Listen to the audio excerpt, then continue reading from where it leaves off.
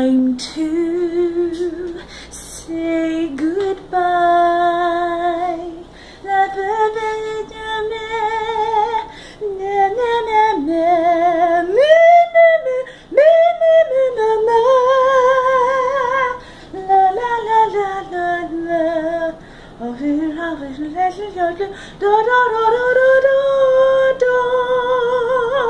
I obviously do not know any of the words to that song except for Time to Say Goodbye. And it's time to say goodbye to our house. We just have that much left to either put in our cars or in our moving pod. We're down to like minutes, folks.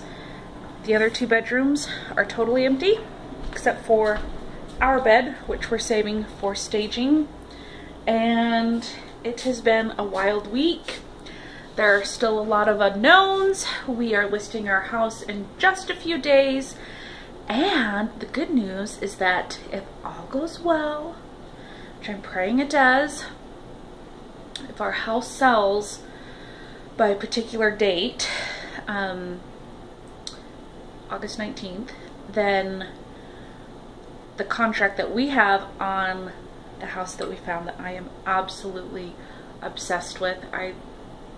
I was obsessed with this house and I love it as much as this house. I don't want to leave this house. I think our house is so cute and charming. But anyway, this other house, we have a little bit of a tricky contract, still some hurdles, so I'm trying not to get my hopes up because there's still a lot of things that have to happen. So it's just been crazy.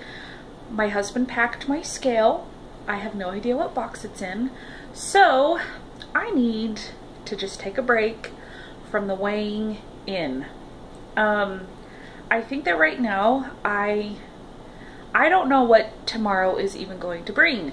I don't know what 2 days from now is even going to bring. I know that I'm going to be living at my parents' house for a little while we're in transition.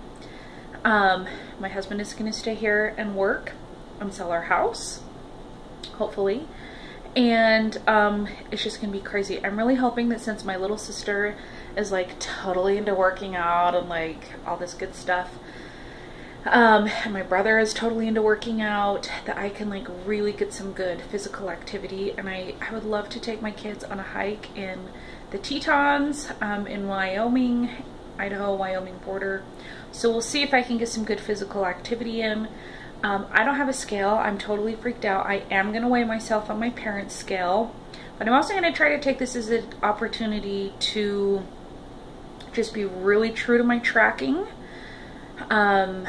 really true to listening to those voices in my head, deciphering the good ones versus the bad ones, and just doing the best that I can. So tonight was clean out the freezer night or go to the drive-thru, and my husband called me and he's like, hey, do you want anything from blah blah blah? And I was like, woof, no, I don't want to eat out every single meal. And so I'm having, this bowl is like as big as my head. This is what I'm gonna have for dinner, and I'm snacking on a meat pie, and I'm gonna have a little container of ice cream. Trying to eat mostly just the meat and the vegetables in the meat pie, but I did have a wee bit of crust. So anyway, I'm just gonna keep doing what I'm doing, but I'm gonna take a break from the 180 days. When I started that, I did not know that we would be putting our house on the market, buying a new house, moving 25 miles away, me moving in with my parents until our house sells, so we can show. What is this? Did a squirrel die and leave its tail on my head? And yes, this is my nightgown, and it pretty much is the only thing that I have been wearing when I make these videos. I do have other clothes, I just don't wear them. Okay, but this is the best. They're $5 at Walmart, and they're just light and comfy. So anyway, I'm gonna take a break from those daily check-ins, but when I get settled, it is go time. I can feel it in my bones. I can feel it in my head, my heart. I have felt so unsettled. It's almost like I knew subconsciously that something really big was gonna happen. because I have just felt unsettled for a while, and I am really looking forward to settling down.